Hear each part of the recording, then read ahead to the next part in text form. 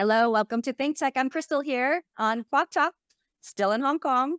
And I am very excited to share this conversation with you today to talk about anti-Blackness from an Asian perspective.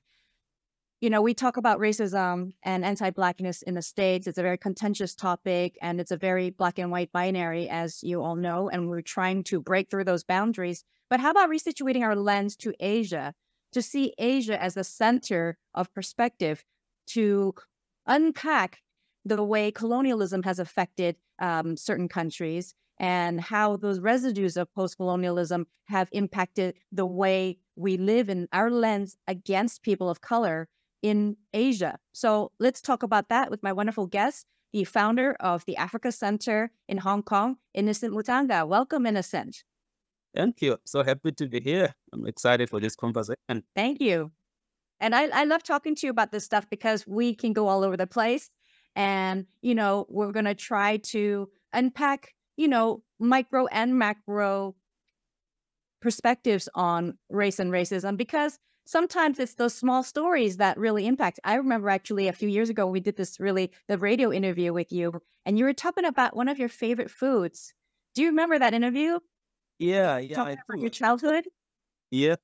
Okra, okra soup, which is a very, very delicious dish, that I grew up doing, also going to the bushes and gathering up by myself.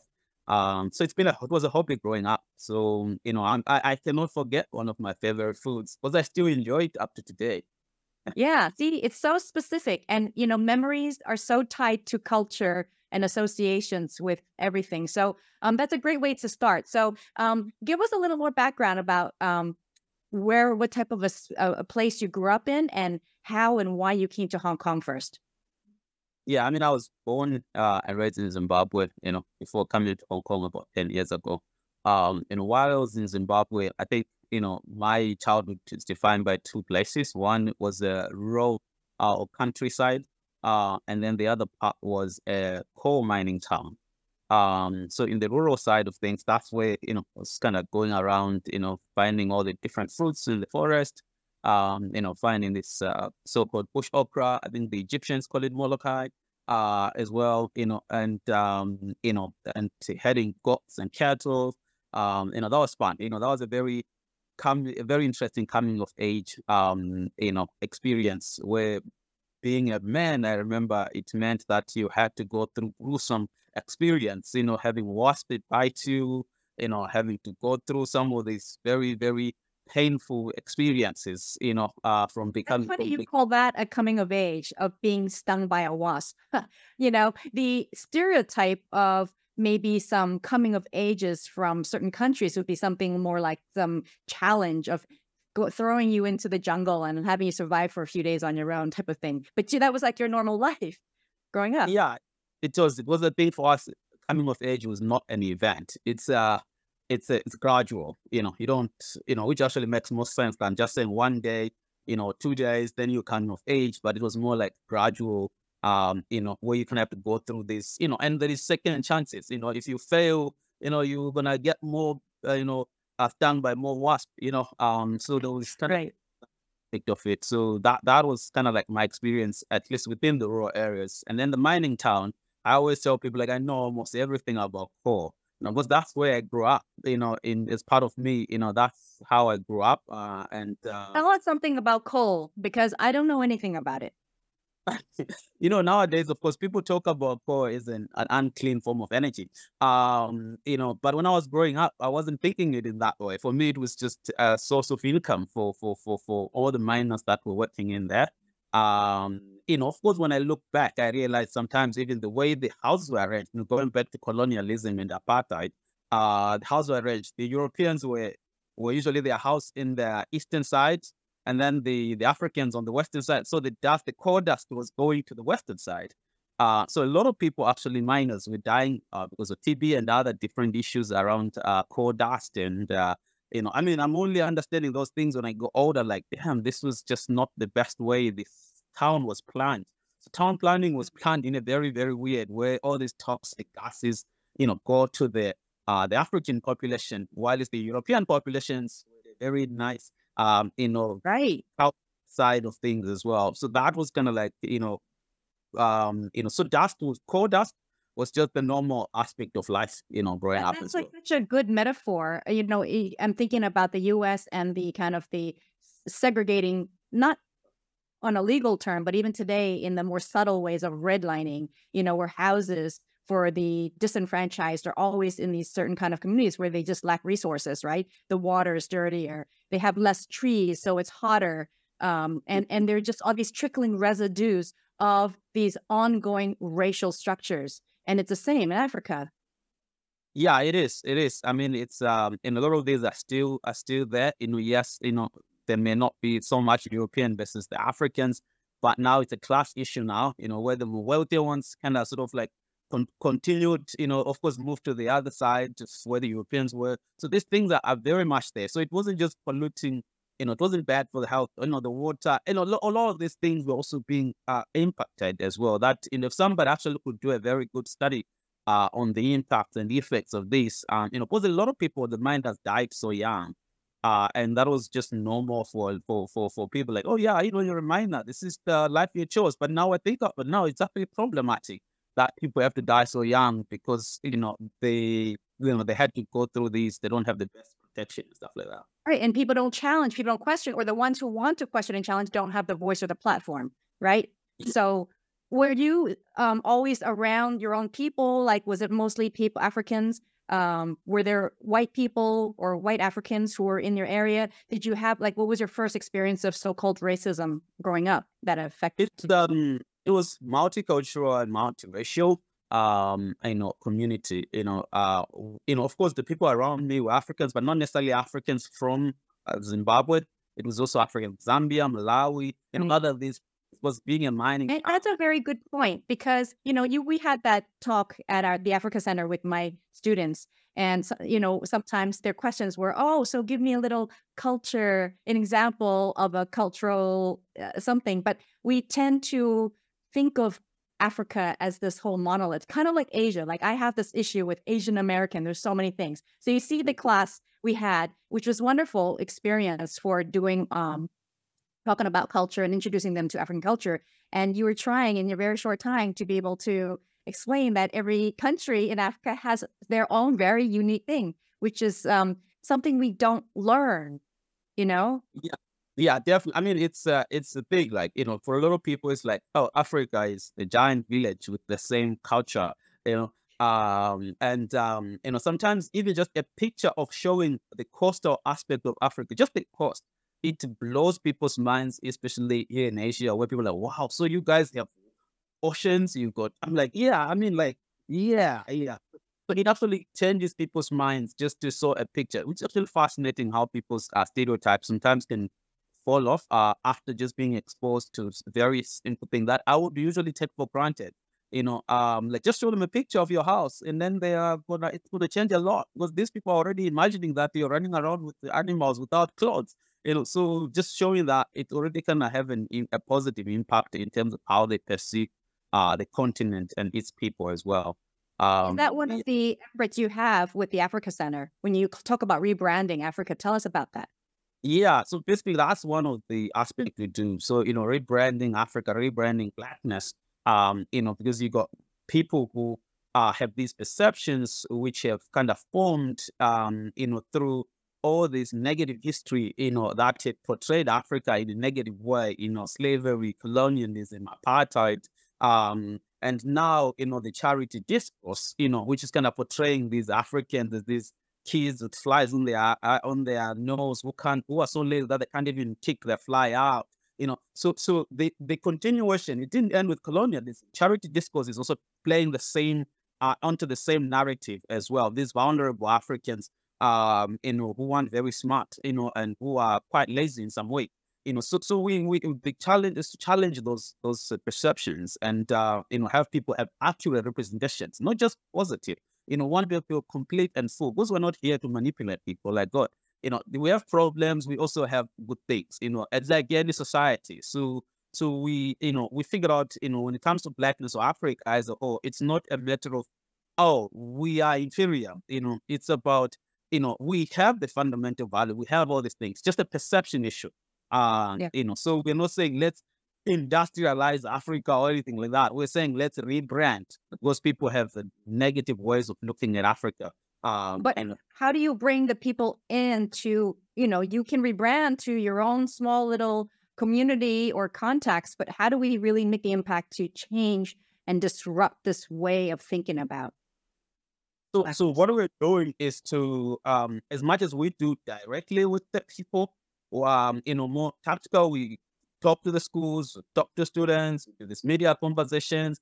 That's one thing. But also on the strategic point, we're going through like curriculum adjustments, for example, talking, for example, the Education Bureau, talking with the people who are in positions of making that larger impact, that they can incorporate, content that's African. They can, they can change some content. Because when I look at some of these books that were being used in Hong Kong, I remember this one that was talking about the wind of charity, where there were these people in Africa who were living in a house that was leaking. And then some organization, some girl somewhere had a charity thing to bring over to save the day. I'm like, okay, these people. Yeah, white saviorism. Yeah, so we had to kind of like, no, we have the conversation with the people, with the school or the education people, like, guys, this book I don't think is good. So, and then we adjust. So that's more like on a strategic point of view, so that every child in the future would have actually have a more accurate perception of Africa, or they can to actually get their own view.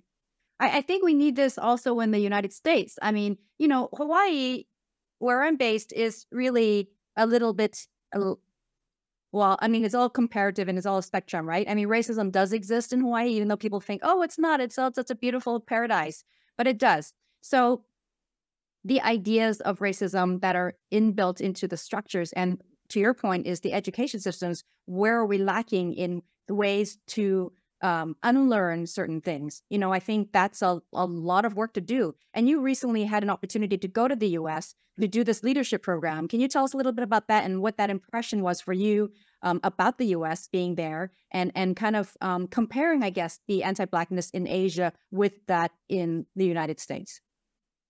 Yeah, so I joined a program called the IBOP. It's an international leadership program. This is a very premier exchange program by the State Department. Which has been there since 1940. So it's a fascinating experience, a fascinating opportunity that I was very proud and happy to be part of. So as part of this, we kind of went to different states and cities, learning about, my topic was on racial and social justice, learning about the efforts, the problem itself first, and then the efforts that people are doing to address the issue. I think the issue is very complex in the US. I think, of course, from being from our side, initially I kind of think of it like, okay, this is the US race problem. But once I'm in, and then from state to state, city to city, county levels, and all these different things, I see all these different ways how people are addressing the issue, as well as how the problem manifests. It was manifesting in terms of housing. For example, I go to some other places. Gentrification is a huge problem. Where I remember at some point, in Harlem, I was talking to some of the organizations there that usually when they are selling some of these houses to white Americans, there will be the idea that, oh no, you can come here, stay in Harlem, 5 years down the line or 3 years down the line, all these black neighbors will be gone, and then some of the European Americans end up living in Harlem because they figure out 5 years down the line, the black people are still there. But of course, on the overall aspects, that actually there's been less and less, African Americans in Harlem, as it was. So there's a lot more gentrification, that we're seeing. And then, how were you perceived? Did you have any encounters of feeling othered by people in America, or fascinated, or, by your difference? The perception, I think one thing that I enjoyed first is that I feel like, oh my goodness, finally I can just mix among with black people, and now we are many. I enjoy that, because in Hong Kong, usually you're kind of like the other almost every single second. And there is no point of solidarity with somebody else. You get on the subway in Hong Kong, nobody sits next to you, or they stand up. Not sitting is one thing, but standing up when you sit down, that's a problem. That's even worse. And then you can kind of have this kind of, it's this microaggression that you see a lot more in Hong Kong. Yeah. That are quite a problem. So on one hand, you feel more welcome because there's a community of different people of color that come together in some kind of commonality. And yet sometimes you can say would you say you have more, what is it? Do you have more power or at least voice here because you're not swimming around with so many of your like-minded people and you can do more because of that, would you say? I think there's that partly, but I think the other thing that I don't have much power on is that if you're not many, one negative thing you do, one negative thing one of you does, it's gonna stick around in the minds of the dominant group, and it's so there is no opportunity or privilege to be bad here. One white guy does something bad here in Hong Kong, nobody's gonna be running away from white people, okay? But one black guy does something bad, we are going to suffer for the next 6 months.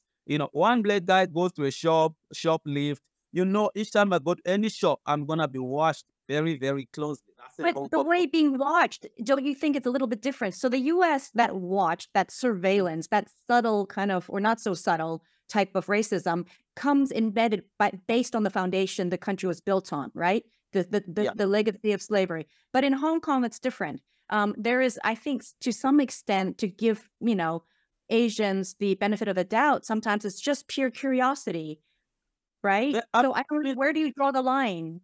I think the idea of being watched in this context is that this one is not curiosity, this one is absolute fear that this particular person might do this harmful thing, but curiosity is there overall, which, but that's more like on the, on the street, on the day-to-day, people want to learn, right? So you kind of have people who are cautious and people who are curious. Sometimes it happens at the same time.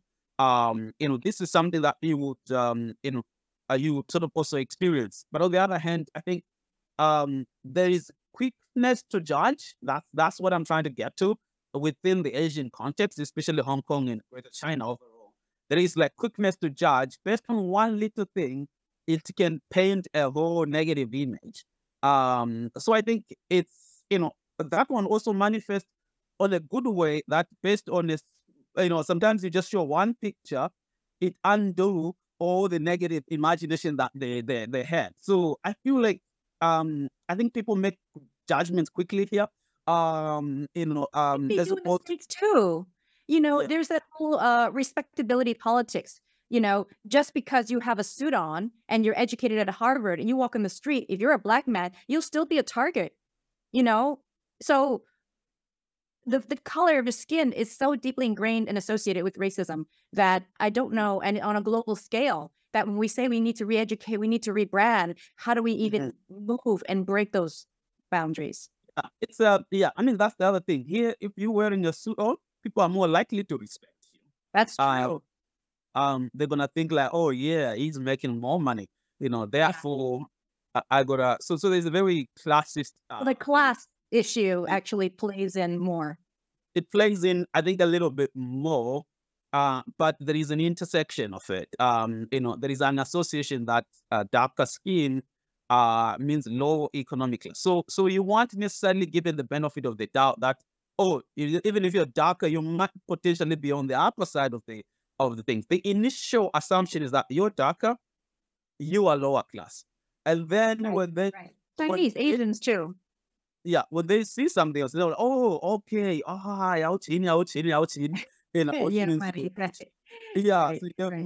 Money. But that's the impression of, again, class and hierarchy of like privilege of climbing up the social ladder. The idea of success always is associated with wealth, which is kind of sad too. And we're, part of rebranding, I think, comes from the cultural aspect. And I want to bring it back to our event at the Africa Center last week when I brought my students over to your center. And one of the most brilliant things I thought was by introducing the different cultures on the African continent through music. So what you did was you had like, okay, so Northern, and even then it was quite generalized, but still, you had chunks of the continent. Northern Africa has what kind of music? What are the moves different? How is it different from like the Southern Africans in the East and the West? I have a short clip of this one of a drumming session where he does this. Maybe we can take a quick look and then we come back to it.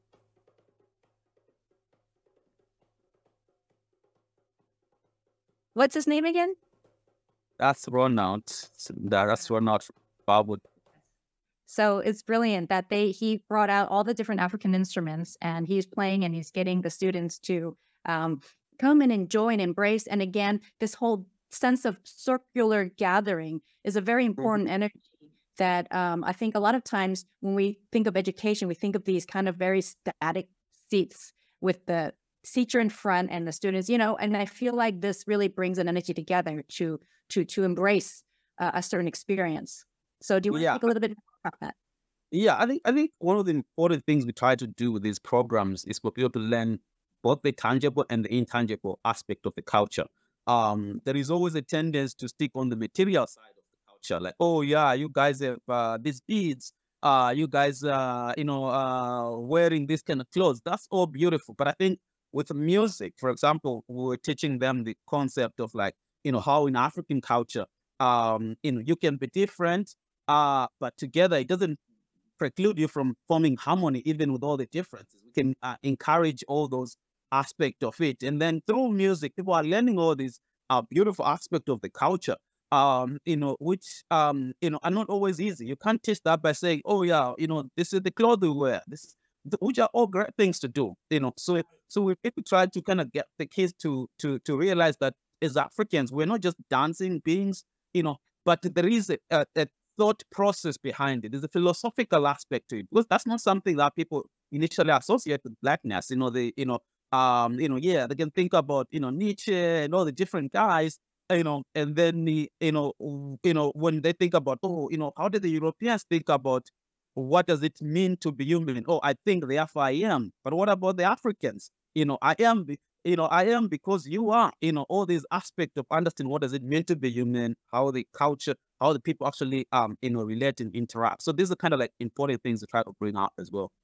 Right. So talking about learning culture through music and different aspects and just exposing, and I think it goes back to resituating the lens. How do we change our perception of something if we don't know that there is a different angle to it, right? And I always think about that in terms of everything we apply to. And we're not going to be able to break boundaries unless we do recognize the trapping of the certain framing that we're based in, right? So, if you're in the US and you've never traveled out to Africa and all you see are these media examples of what Africans look like, then, or in Asia, you're going to get that really, really surface, unfortunately, stereotypical aspect. So changing things is harder than absorbing what we have, right? Yeah, definitely. I think one of the things we try to do is make sure people have a full experience of things. It's the 5 senses, right? They have a thick experience of their experience,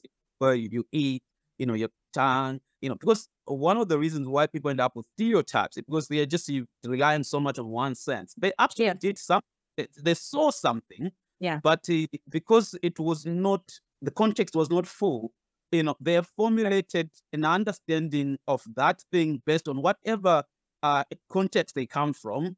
So when you start giving all these people different avenues, like your students came in the other time, they are eating, there's the listening. Yes, we had a wonderful food. So let's talk about that. I think we have a photo of our dinner.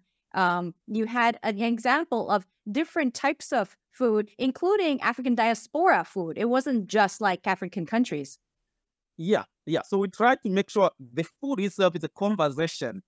That's just throw it in the food. It opens up these avenues of reimagining Africa first, to realize that when you say Africa, we actually involve African diaspora, and then how those cuisines have evolved.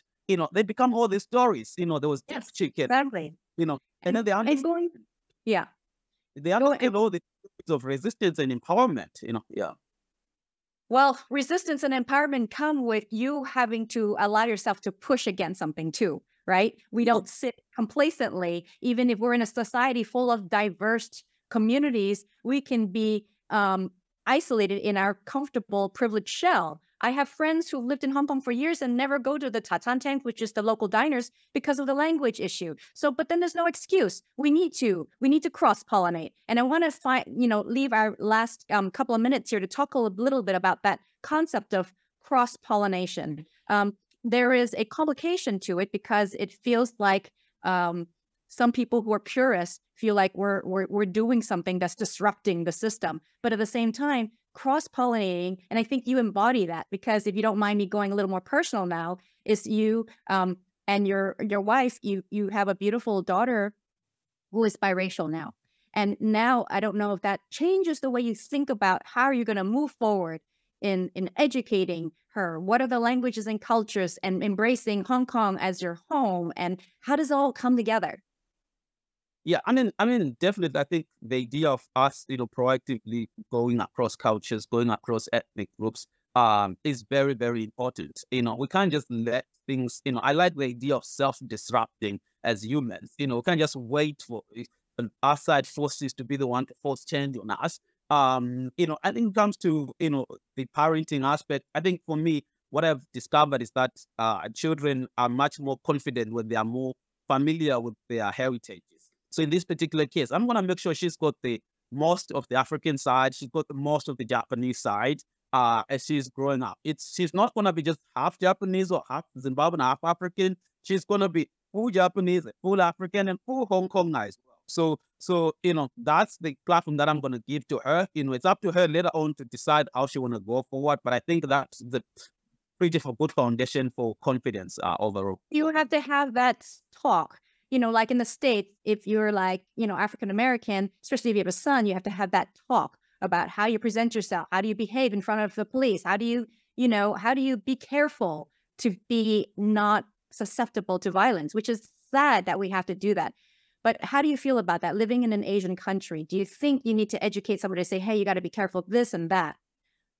I think I probably won't be as paternalistic to say you should be doing it this way, but I think I'll be able to expose her to the problems so that she understands the issues, and then she will make a judgment how she's supposed to feel that about it and experience it. Yeah. I think it's going to be my approach, because that way, I don't want my biases also to carry on over to her as well. Right. That's great. Innocent, we're out of time, but this is just kind of like the entrance into thinking about and rebranding Blackness by talking about it, by thinking about how we can proactively disrupt those stereotypes. And I really appreciate all that you always have to offer. So we can always continue this conversation. Thank you for all the work you do at the Africa Center. Thank you. I enjoyed it.